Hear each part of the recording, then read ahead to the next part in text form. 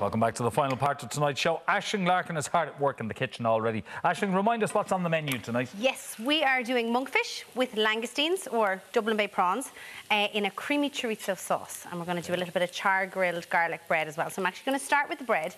So what I have is just a little pastry brush, a little bit of sourdough. And you know me, I'm always trying to get us like one step closer to healthy. So I'm using just a little bit of olive oil. And this is, it's a multigrain or whole grain bread.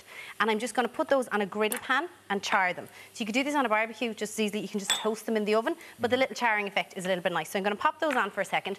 Then in my pan here, I already have sweating off 1 onion, 3 cloves of garlic, and there's about 50 grams of chorizo in there, okay? So that's been on now for about 6 minutes. And what we're trying to do is just get that lovely caramelization out of the onions and just get all that natural sweetness out that's going to complement the lovely fish that we have. Okay. So I have monkfish, okay? Yeah, I'm starting is that off with a deer monkfish. fish? It is. You know what it is?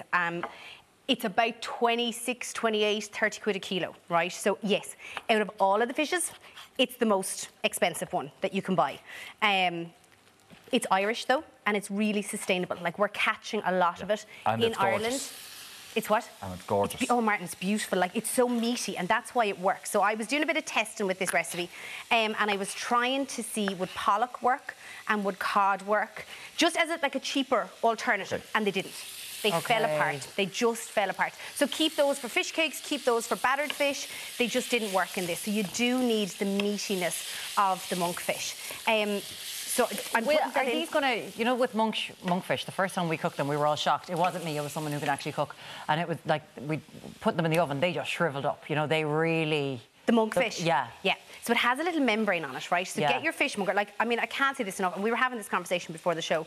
We are starting to get so much better at making friends with our butcher, making friends with our fruit and veg, make friends with your fishmonger. He will debone it. He will skin it. He will take the membrane off. So if I ever get monkfish, I'll always just say to him, will you do me a favour? Will you take the membrane off the monkfish? So that's kind of what, it's almost like an elastic, and as it cooks, it shrivels. And that's kind of what like shrivels it up a little bit with the monkfish. So it causes this kind of curl. Monkfish always curls when you cook it. So it'll just stay a little bit flatter. It does. I mean, they all shrink a little bit, particularly when you're cooking them like this. Monkfish is beautiful on the barbecue as well. So this one's a little bit more special in terms of, you know, a really nice dish, I guess, that you want to cook. So that's going to cook away. Then I've got my prawns, okay? So I have what we know as langoustine or Dublin Bay prawns. So again, these are super sustainable. They're Irish, and they're plentiful. Again, they're expensive. Okay, they're not like relatively cheap. If you buy them like it's what? It'll be a nice treat dish. Absolutely, and that's it. It's kind of, if you're going out to a restaurant, you'd be getting it. So it's just a way of cooking it at home, I think, which is really, really nice. I'm going to show you how to shell the prawns, but before that, I'm just going to rock on with the sauce a little bit. I have a fish stock cube, okay? This is totally optional. I'm literally putting in 1/4 of a stock cube, just to give it a little bit of flavour, right? Yeah. Into that is going to go about 4 tablespoons of wine or water. Either one works. The sweetness of the wine is lovely with the sweetness of the onions and the sweetness of the prawns, but water is fine. So if you're, you know, you don't want the wine, it's no problem. And then I'm going to put in 4 tablespoons of cream. So you would imagine that a dish like this would take so much more cream than that, but actually it doesn't at all.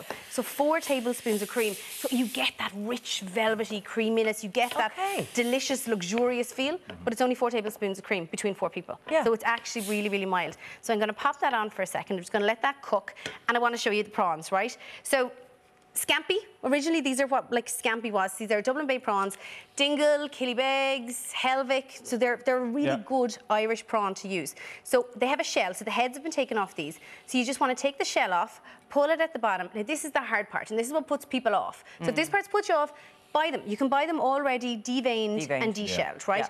But you get more bang for your buck if you're prepared to do a little bit of work at home. And it was so funny, these were so fresh. I picked them up yesterday.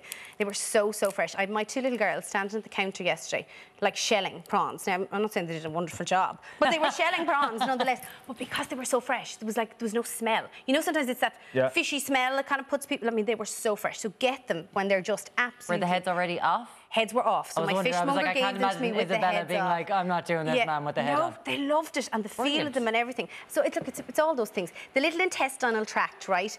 That doesn't visually look so good. Yeah. So it's just really, really nice to just pull that out, cut it out. It's really slippy with the gloves. I can't do it, but I have a selection of them here that I've done Beautiful. previously, right? Do try and take them out.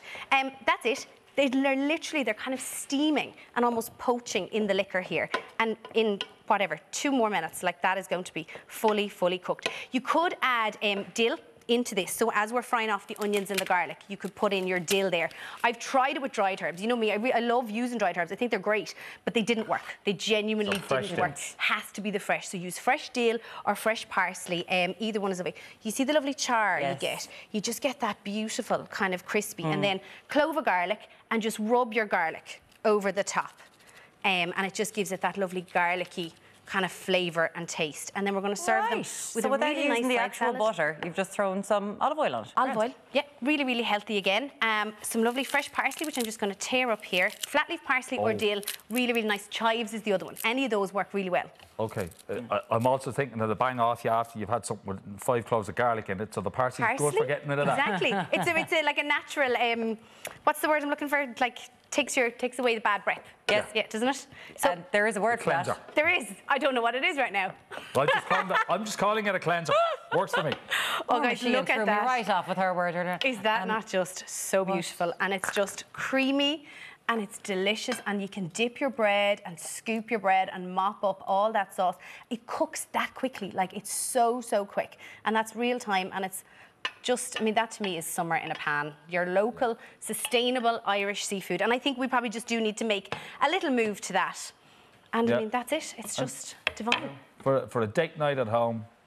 Yeah. Little squeeze of lemon on top, a little bit of fresh parsley on top, and it's lovely. So like we said, it's a little bit more expensive, the fish we're choosing, but they're Irish fish and they're sustainable fish, and my God, like the sweetness from those langoustines, from the prawns. Like Rick Stein says, some of the best prawns in the world are langoustines. And we do know that it has been very hard for people in the fishing industry around Ireland at the moment. So any sort of support that people can actually do. We've lost a huge amount of our quota, absolutely. So we need to try and support sustainable Irish fish where we can. Where we can. This looks I can't wait to I love cook when it. she knows she's nailed it.